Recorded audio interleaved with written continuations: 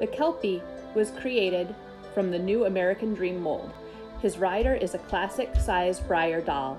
She was playing with Mini-Winnie's Sherman Morgan and Mariah.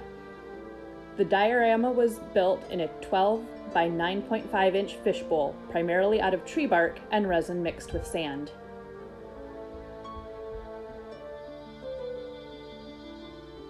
The Kelpie, or water horse, lives in the deep lochs of Scotland. His natural form is that of a big black horse, but he can shapeshift into human form. He befriends young women who come to the shore and convinces them to take a ride.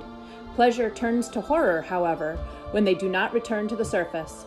All that is left behind are her shoes and the model horses she was playing with on the bank.